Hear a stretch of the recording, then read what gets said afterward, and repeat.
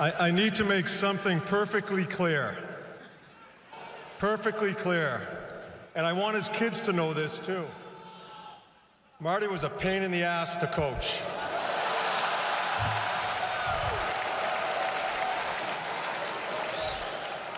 He was stubborn.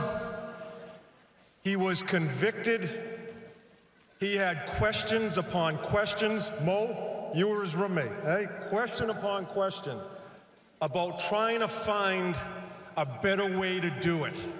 Find a better way to beat that team, to beat that opponent, that player. He's a man that has been told no so many times early in his career. No, you're not good enough. No, you're too small. Fourth line player, back to the minors, waved out. All the things that went on with him.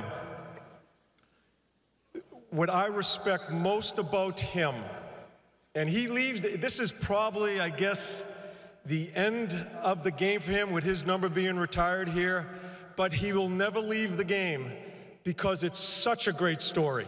Such a great story for all walks of life to delve into when you have a dream. Not just in hockey, but in business, in all walks of life. Read what happened with him, how he went about his business. And it is just unbelievable.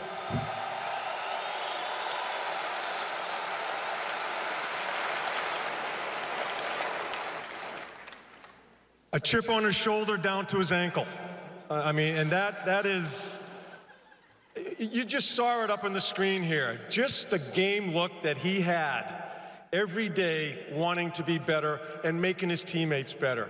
It is such an inspiration to me to have been part of his journey, and I just have so much respect for him, how he did it. It is just unbelievable.